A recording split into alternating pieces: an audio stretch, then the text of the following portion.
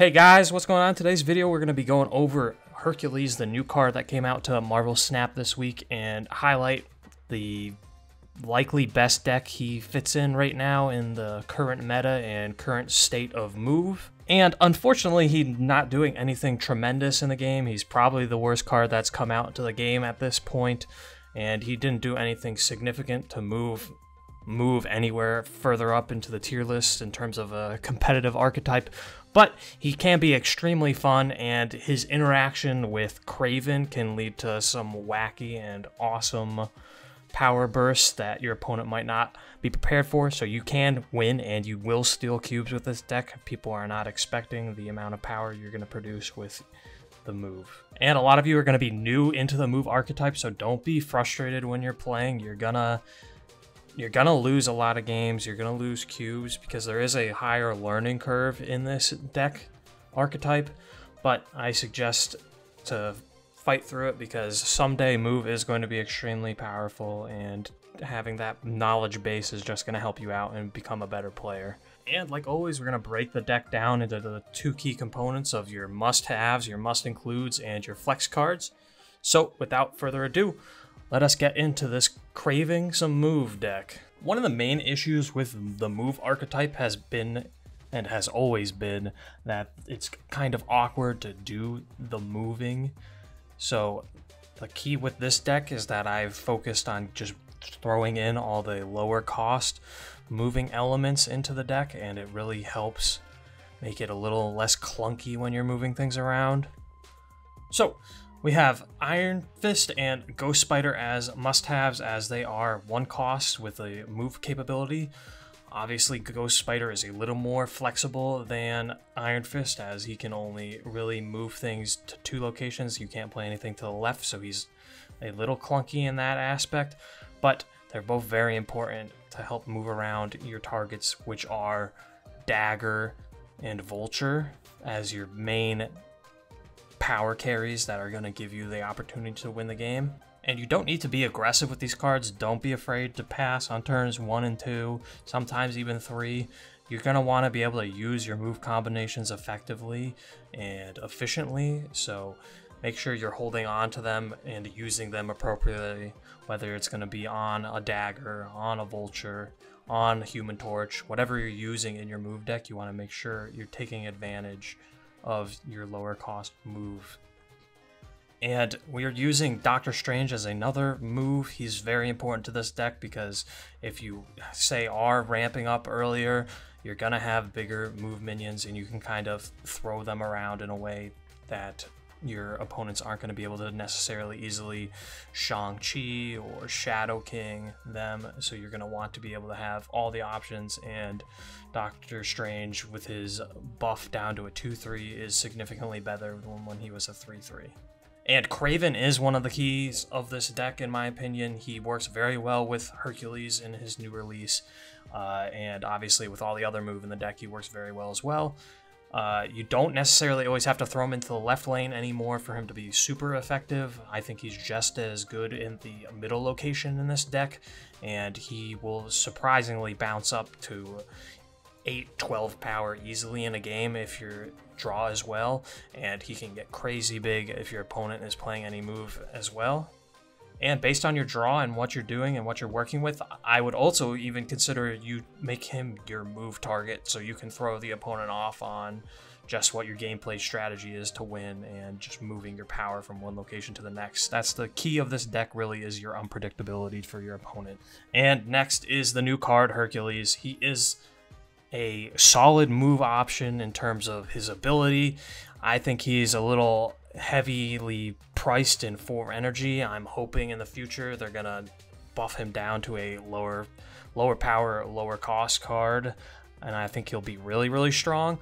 But right now, I suggest if you're gonna be playing move decks, Hercules fits in there, and he's probably best to be played in the left location in most situations, and he can really bounce things around and make things unpredictable for your opponent, and can boost up your Kravens and your Vultures and your Daggers extremely well. And finally, Heimdall. He has never really had a strong presence in the meta, and he still is not going to have a super strong presence in the meta, but his ability is very strong with your aspects focusing on the Kraven and the Hercules combination. He's a strong turn 6 play that people don't really expect, so he can move things into your Hercules lane if you're playing him in the left, like your Vulture or your Dagger, and you could send 2 of them into the left lane and he'll bounce the first one to a different lane, so you can all of a sudden spread that power out more.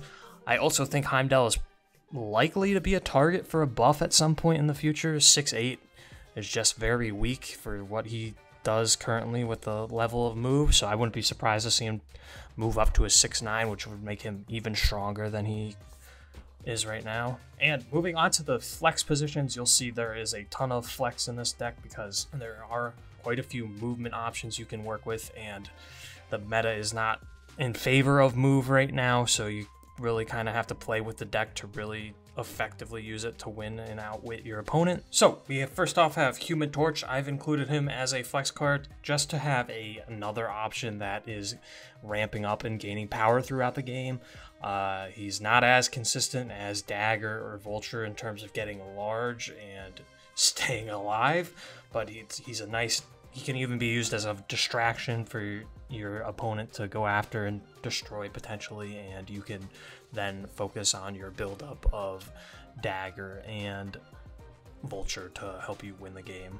And I've been including Cloak in the list now as another move option. He provides a lot of move for multiple cards, which is extremely useful later in the game, so I don't suggest ever playing him early, but he is a strong, a 2/4 stat line is also surprisingly good in terms of winning a tighter location in terms of power. I think he's pretty valuable. He's probably borderline must-have at this point, I would say, so definitely add Cloak into your list. And I've added Shadow King back into this list, and he's been pretty consistent because you're still going to run out into these larger Thanos blob lists out there, and sometimes you're just not going to be able to compete up with them based on how your draw went out. And if you're got Shadow King in your hand, he is an extremely good counter to blob that a lot of people are still not prepared for, so he is a good flex card at this point, I would say, and he's more consistent than Shang-Chi because Kyera is blocking the ability for these 6 drops to be killed. And if you're finding issues in terms of movement happening to like buff up your Kraven, I think Silk is a good include and a good flex spot in this deck. She's a 2/5, which is a very good stat line, obviously, and she's going to be moving around constantly, so there's always a chance that she's going to hit into your Kraven location and continue to buff up his power. And if you're really getting different with your deck list, Zabu is a very, very good card to go with Hercules. Like I was saying earlier in the video, I think Hercules is overpriced at a 4 energy. He could definitely be a 3 energy with a different stat line, but what do you do with 4 cost cards in this game right now? You play Zabu, and he helps out significantly, so don't sleep on Zabu helping out your Hercules plays if you're trying to do a more 4 cost heavy. Maybe you're doing something with Spider-Man 2099 and Stegron, for example. And finally, I have Magneto in there as the other alternate 6 drop we're using besides Heimdall.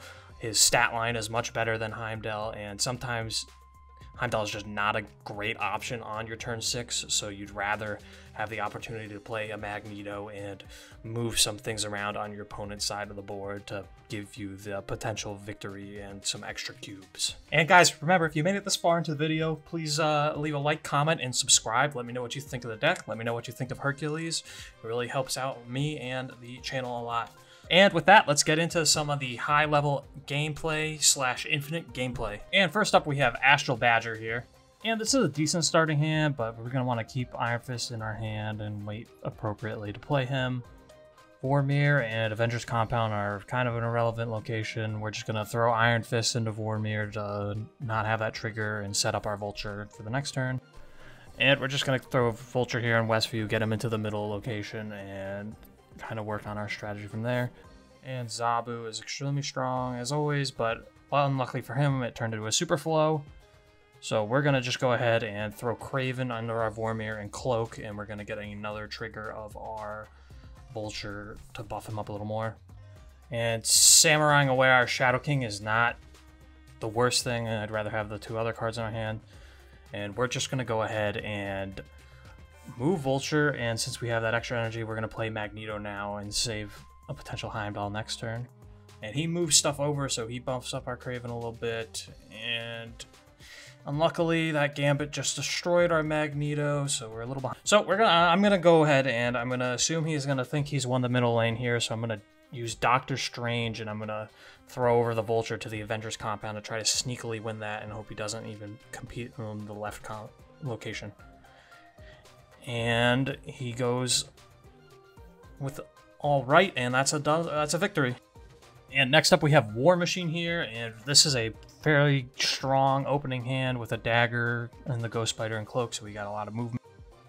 And the Onslaught Citadel and Dark Dimension are mid locations for us. We don't care really either way on them.